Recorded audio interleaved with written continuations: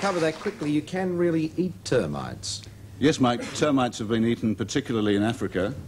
In Australia, they're not very frequently eaten, although there's one species in the tropics called Master Termes, which is a very large termite, and people have actually made quiches with these things sprinkled on the top and baked.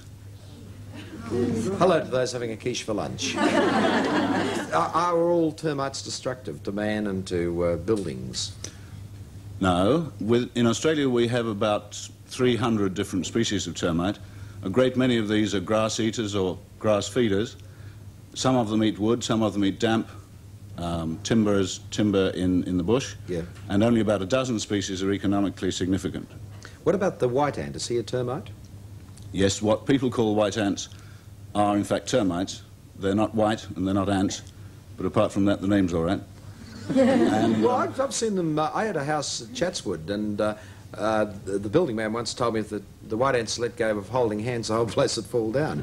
Hello to the people who now own it. They've just had a nightmare. No, it's still there 10 years later. But so they're still holding hands. But they were sort of a whitey-looking thing. Yes, they're pale. They're pale, yeah. They're pale fawn, Mike, and they belong to a different entomological order from the ants. But like ants, they are social insects. But they have that sort of caste system like ants, don't they? Oh, yes, they do. Yeah. Very snobby. I suppose you might say that. It's a well-organised society, and that's another way of putting it, in that the termites have a system whereby they have workers to do the work, they have soldiers to defend, and they have so-called nymphs which can become the privileged flying ones which can be kings and queens and set up future colonies. Well, let's have a look at a queen and her colony at this stage. What's she doing there?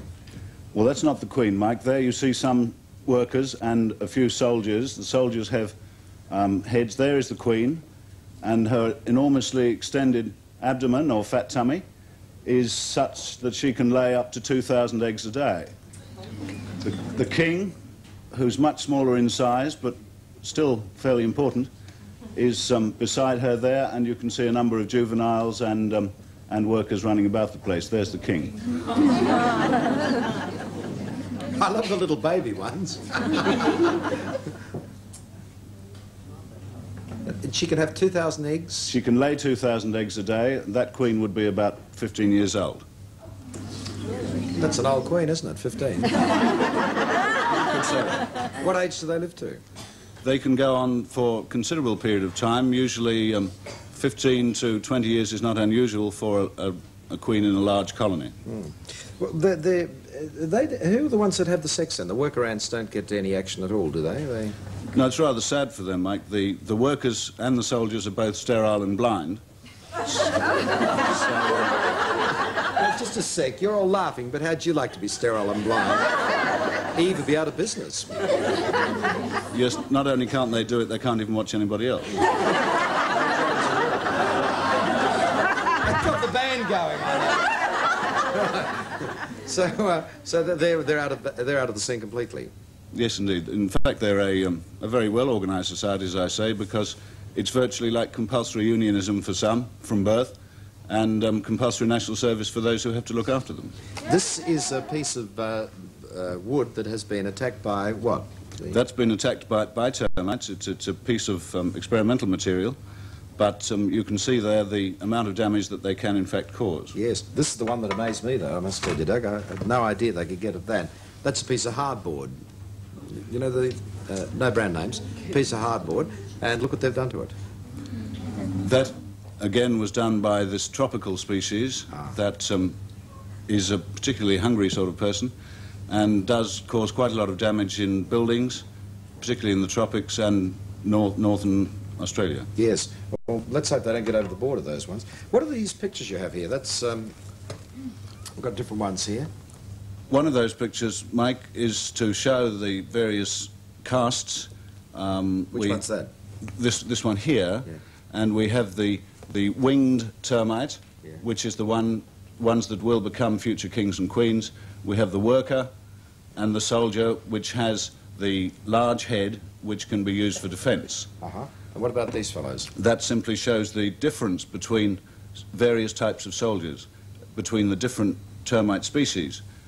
often identifications are actually done on the head shape of the soldier. Now, we've got, what's this you've got down here? I haven't had a look at this. Well, What's that? that is a box. Yeah. And within the box we have this master Termes. Yeah. And they are in there, actually, as you can see, chewing wood, and they happen to be the largest termite in the world. But the normal-sized termites that we get down in Sydney or Melbourne, for example, are much smaller, but they can do a considerable amount of damage. However, it must be stressed that not all termites are destructive. No, but the ones that are destructive, what's the best way of treating them? Because you can actually treat your house and then find that they're coming up through a root from a tree stump that's 100 yards away, can't you? That can happen. Pre-treatment of buildings is the wise thing to do in areas where there is a termite hazard. And pre-treatment involves treating the soil with chemicals, and there's an Australian standard that says the way in which this should be done and which chemicals should be used. Thank you for joining us, and you can take your little friends home with you when you go. Thank you. We thank Doug Howick for being with us today, ladies and gentlemen. Our Smile Contest.